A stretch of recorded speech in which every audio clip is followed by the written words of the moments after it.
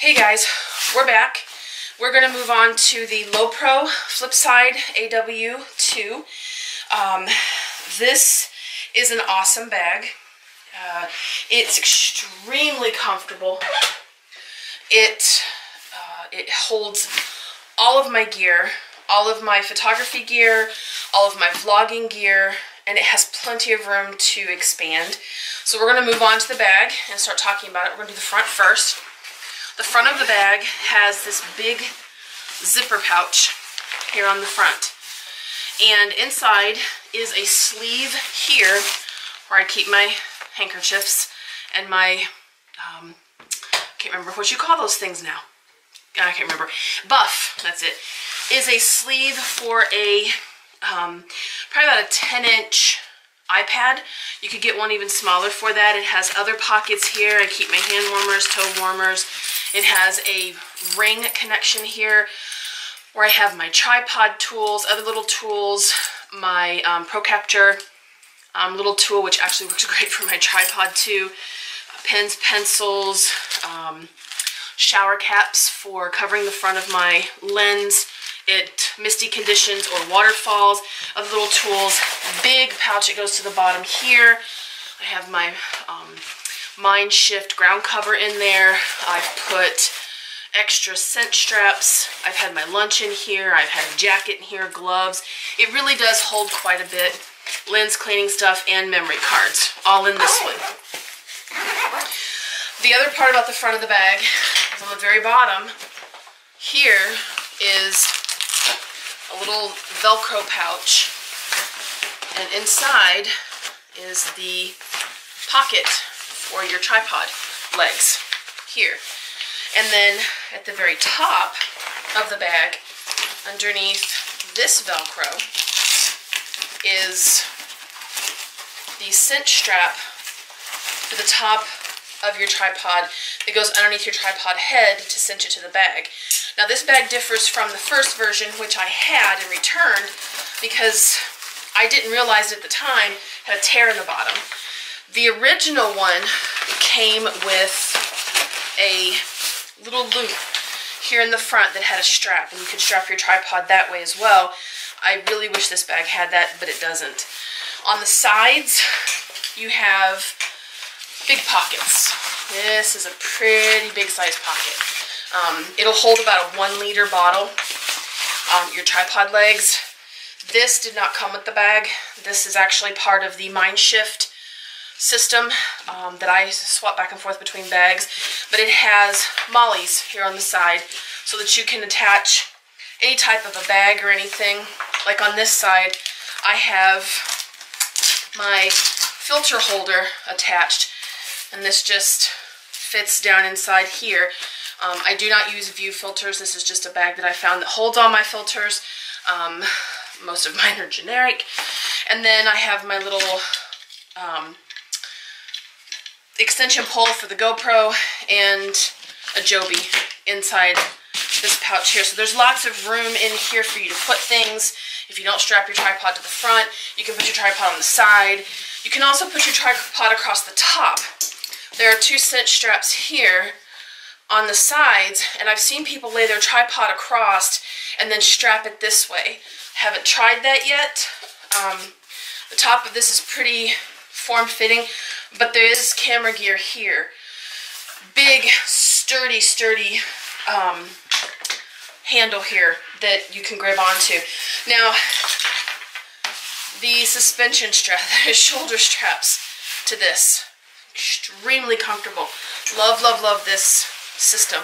That's why I like it so much, and I got a second one after the first one broke, is because this is the first bag I've carried that doesn't kill my shoulders.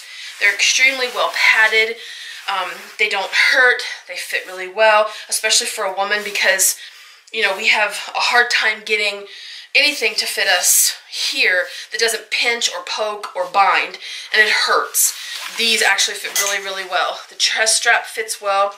Again, it does not have an emergency whistle.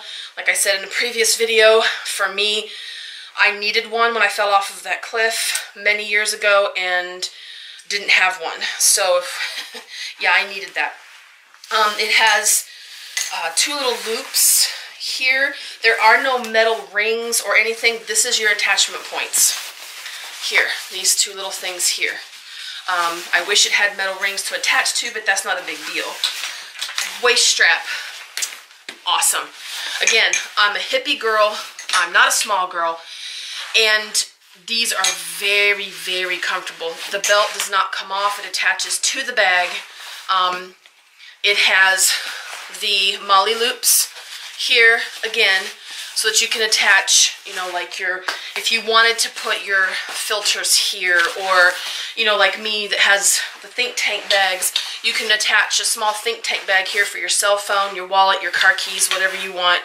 It also has the cinch strap attached to cinch it closer to your back, so that it's sitting on your hips and not your shoulders, which makes it a lot more comfortable. In the very bottom is this pocket, which holds your rain cover. It does come with one. It does not detach. It is actually sewn into the bag. So there's no chance you're going to put it on your bag, take it off, and unlike me, leave it in the woods. Yeah, if you want photography gear, just follow behind me. I leave everything behind. The back is very well padded. When I had the other one, I wore it for 4 hours at Nelson's Ledges, and I didn't sweat at all. It had great ventilation. It was awesome. It was a very, very comfortable bag. The inside, the only thing I don't like about getting in and out of this bag is where the zippers are located. They're under here. So you have to reach underneath this little strap to grab your zips. Then when you get to this side, you gotta push it under. And that is like a poor design. It makes no sense why they would do that.